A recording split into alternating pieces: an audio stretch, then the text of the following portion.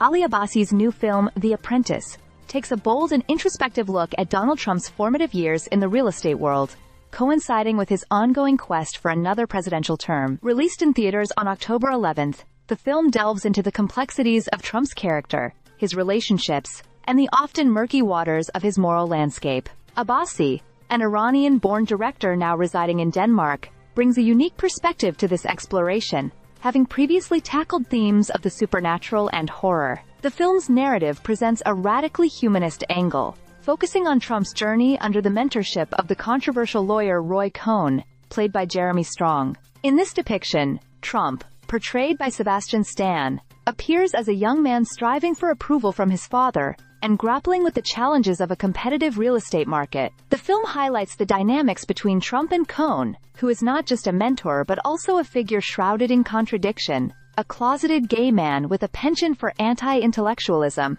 Abbasi's approach paints a picture of Cohn that reveals both his charm and his complexities, inviting audiences to consider the intricate tapestry of American populism and the media's role in shaping reality. While The Apprentice offers an empathetic look at Cohn's final days, it simultaneously portrays Trump's relationships with his family, particularly his brother Fred and first wife Ivana, played by Maria Bakalova. The film immerses viewers in the gritty and vibrant backdrop of New York City during the 1970s and 1980s, depicted through grainy, documentary-style cinematography that captures the essence of the era.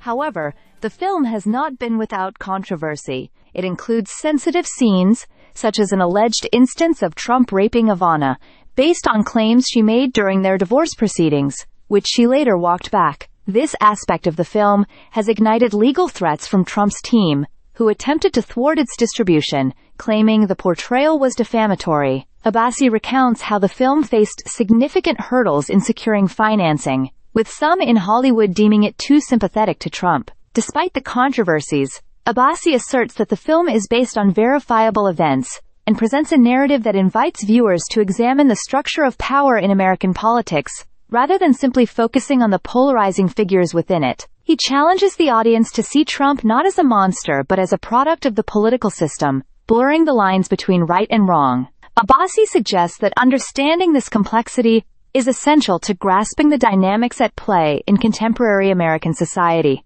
Ultimately, The Apprentice serves as a lens through which to scrutinize the rise of Trump, illustrating the intricacies of his character and the societal forces that have shaped him. It invites audiences to engage in a deeper conversation about the nature of power, identity, and the narratives we construct about our leaders. As the film unfolds, viewers are prompted to reflect on their perceptions of Trump and the political landscape that continues to evolve in his shadow. Stay subscribed for more videos.